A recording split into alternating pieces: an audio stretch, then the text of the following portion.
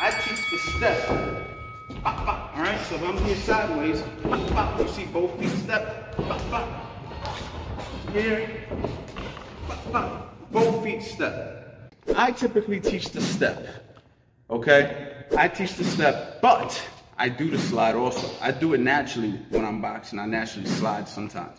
And the pros of the step is you get more power, you get more momentum. No doubt about it, because you're driving off the opposite foot. If I'm going forward, I'm driving off that front foot.